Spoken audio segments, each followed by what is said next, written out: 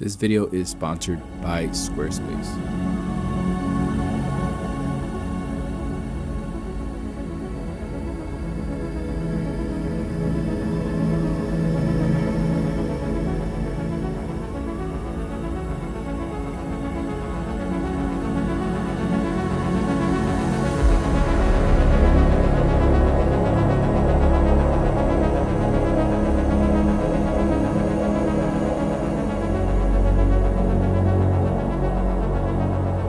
So I think I finally figured out what makes this camera so special. I'm gonna tell you, like I told one of my friends, I have a lot of the newest cameras with the latest tech, but what happens is when I go out on a family outing or on vacation, I tend to leave these cameras at home or in the bag because one, they're just too big and inconvenient to take everywhere, and two, something about these cameras just subconsciously, they become a work tool in my eyes, and I end up just using my cell phone. It makes capturing those candid moments more authentic because it's so unobtrusive. You know, the quality is far superior than my phone, and most importantly, it makes photography fun. It gives me a sense of freedom, and I know that may sound corny, but it removes the pressure of having to take a banger Instagram photo anytime I'm doing photography. Because it is so fun to use, it inspires me to experiment and take photos of things or moments that I normally wouldn't bother taking. And unlike my cell phone, it inspires me to document my life. Now, back when I was in police academy, I purchased the Fuji X100S because it looked cool to me and everyone was raving about it on YouTube. The image quality wasn't the greatest and the autofocus could barely keep up with my 2-year-old daughter. Fast forward to present day, I still have the same feeling with the X100V. In this video, I'm not gonna go over the specs of this camera. It was released almost 3 years ago and there's a ton of videos on it.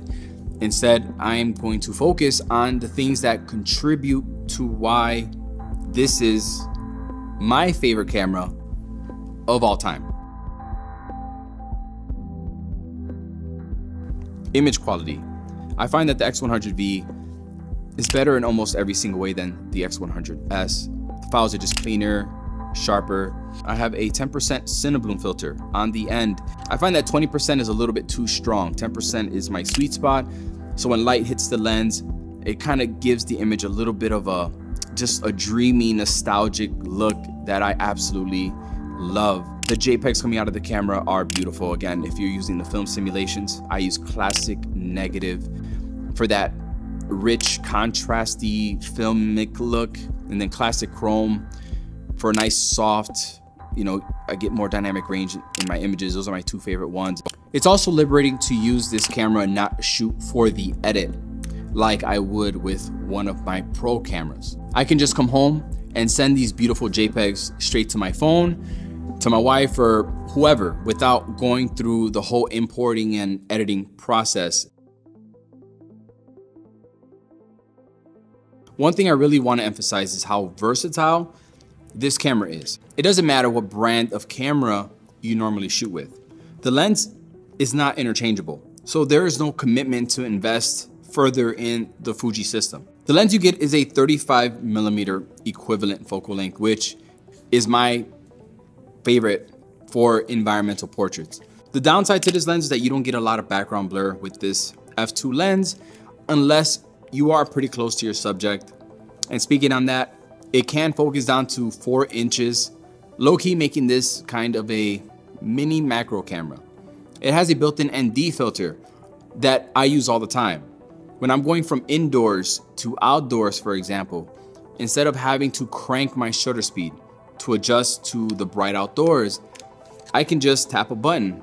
I have it mapped to this little button right here next to the shutter, and it activates the built-in ND filter to quickly correct my exposure if I wanted to just grab a quick shot, allowing me to use auto ISO, because that's how I shoot this camera, without much of a penalty. It can fit comfortably in one of my cargo pockets, making this an amazing compact travel camera. A family documentary camera, it can even be used as a professional tool.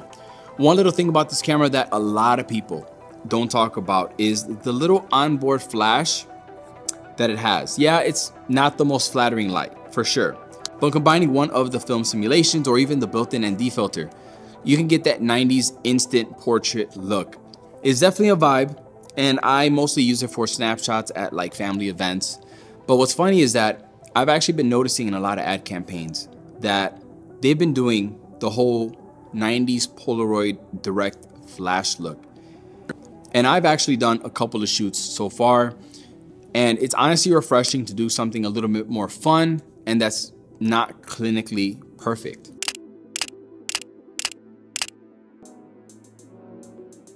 The ergonomics and the retro look is undeniably one of the biggest reasons to pick up a camera like this. I think Fuji achieved the perfect balance of minimalism and functionality with the overall design and button layout. The only issue with this camera's design from a usability standpoint, and that actually goes for most of Fuji cameras like the X-T3, X-T4, is the grip, or should I say the lack thereof a grip. I got this awesome thumb grip from LensMate that every X100 user needs in their life. I can securely grip the camera, but at the same time, I can move it and access the dials when needed. The hybrid EVF OVF adds another layer to the uniqueness of the experience, right? The OVF, the electronic OVF, it simulates what it would be like to shoot on a regular traditional rangefinder camera, and switching to that makes me feel like I'm shooting on a different camera altogether.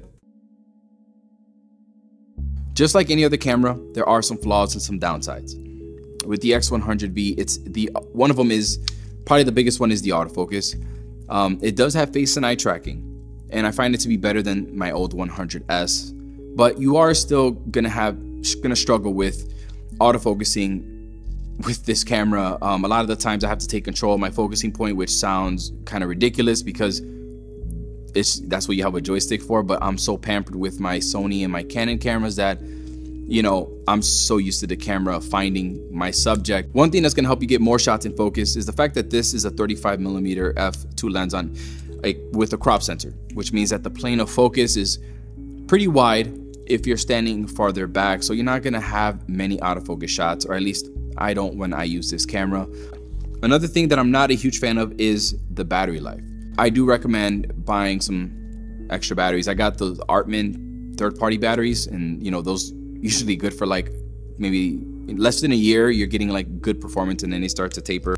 Another thing that annoys me with this camera is being able to establish a reliable connection to my phone, because I shoot mostly JPEG, and this camera is really set up really nicely to shoot JPEG, like a lot of Fuji cameras are with the film simulations. I wish that I can just reliably connect to my phone quick and fast and be able to transfer these files over to my phone instead of having to wait, go home and insert SD card into my computer like my other cameras.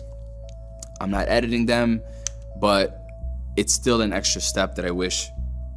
I feel like a lot of these Japanese camera manufacturers are, there's always a struggle with the app, and I wish there was a little bit more consistency so that it'll be more just easier to use on the go and more convenient. I do want to go over some of my favorite accessories that I have for the X100V, along with a mini shout out to some of the YouTubers out there that I've learned a thing or two from when it comes to this camera and what I should buy for it. But before I do that, I want to send a huge shout out to my sponsor, and that's Squarespace. So if you have been looking to start up a website, blog, or an online store, Squarespace is that one-stop shop. It is so easy to use. Your work looks extremely high quality versus on social media where you get, you know, that compression and you have to crop your image. Every entrepreneur needs to have a website. This is the proper way of showing your work off to a client. Social media is not yours, so stop using that as your portfolio. With Squarespace, you don't need any kind of graphic design background because it's so easy to use. You can choose your template, you can change it up, you can change everything up at a click of a button. They got 24/7 customer support. And if you want to make money while you sleep and start an online store like I have, I sell my Lightroom presets and my retouching tutorial, you can do that as well. If you use the coupon code Manny, you will get 10% off your first purchase. My favorite accessories for the X100V, I've seen people on YouTube really pimp out this camera and put a lot of different things on it. I think for me, I try to keep it as minimal as possible because it comes with me everywhere, and plus it's such a nice classic look. Again, I try to keep it as simple as possible. There's this guy called Reggie, and he made a 5 accessories for the X100V video. That's where I got the idea for the camera strap. So it's from Clever Supply. It's kind of expensive. It's $100, but it's genuine leather, and it has at the ends, Peak Design connections, so that you could take the camera right off of, the X100, and I could put the X100V in one of my shoulder bags, one of the hipster bags. I could throw it in there if I don't want to have it exposed the entire time on my shoulder. So that's the strap that I'm using, and I feel like it matches the vibe of the camera very well. I use the Cinebloom 10% filter. I have a 20% as well. I think that the 20% is a little too much most of the time. 10% seems to be that sweet spot. I have a square lens hood. I don't know what it's called, but for me, it just adds to the look of the camera. It does make it a little bit more bulky, but I like the look that it gives. And I never carry a lens cap. Actually, I lost it, so this is my way of just kind of, I guess, protecting the lens element if I'm not using a filter. The Lensmate thumb grip, movable thumb grip, I actually got that idea from Kamaki. I believe his name is Kamaki. Really good content on the X100V, actually on all cameras. So I got that idea from him. I actually, even from his video, I bought a green camera wrap. Okay, and I'm not into camera wraps, but his just looks so sweet, and I love that army green look. Again, this is why I don't like camera wraps. I can never get it to just perfectly fit the camera. Hope you enjoyed this video. It took a little bit longer than I was supposed to be honest.